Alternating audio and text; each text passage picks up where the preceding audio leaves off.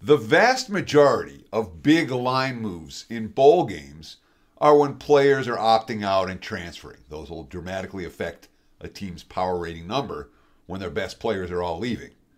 The Liberty Bowl, we've seen a huge line move in this game, and it's not based on the transfer portal or the opt-out portal, which is something that's relatively rare this bowl season. In fact, it's the only game that I've seen so far where the line has moved more than a field goal, not from the opener, not based on opt-outs and transfers. Basically, the wise guys really like Iowa State in this ball game.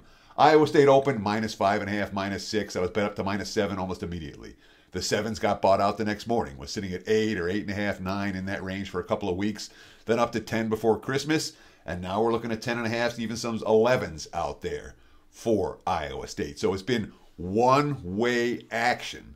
And it's nothing to do with opt-outs. I mean, Memphis has a couple of opt-outs. They're missing a couple of offensive linemen, which is a problem. Their backup quarterback is gone.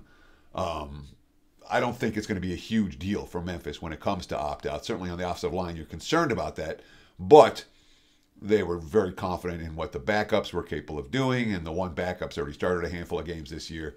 So it's not about opt-outs. It's about what Iowa State did over the back half of the campaign. All right? And it's about strength of schedule. Memphis, they have the better record. But, I mean, what's their best win of the season? South Florida?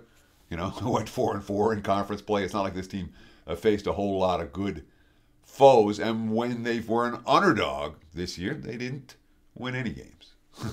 So that's something of a concern. And, of course, they were never a bigger underdog in any game all year than they are in this game. That's even when they played at the neutral site, St. Louis, against Missouri back in September. So it's not like Memphis has shown the ability to step up in class all that much. But the key for Iowa State, it's such a young team, you know, freshman quarterback, freshman running back, the kid Abu Sama III, 276 yards and 3 touchdowns to a 40 in their season finale, 42-35 in the snow against Kansas State, in the weather against Kansas State.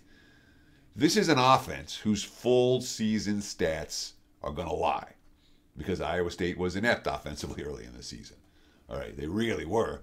And we saw a fairly dramatic midseason turnaround for this squad. Memphis's defense is no good. All right, they ranked 90th in the nation in points allowed, 125th in the country against the pass.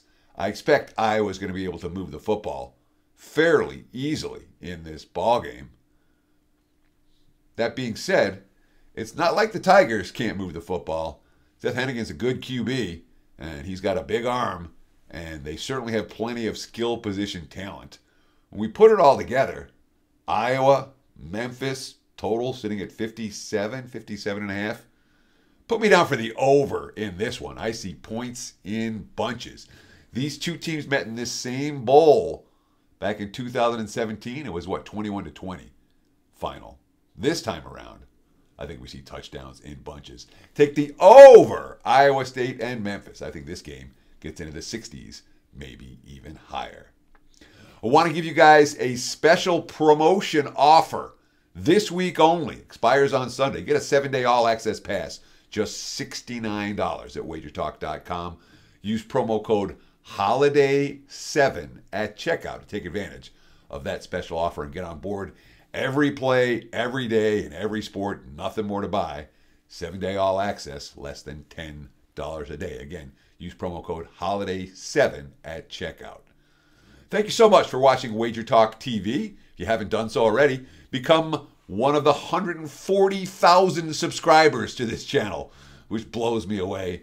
And of course, if you have an opinion, a question, a comment, please leave them below in YouTube. And I'll be back before kickoff to reply to those comments and answer any questions.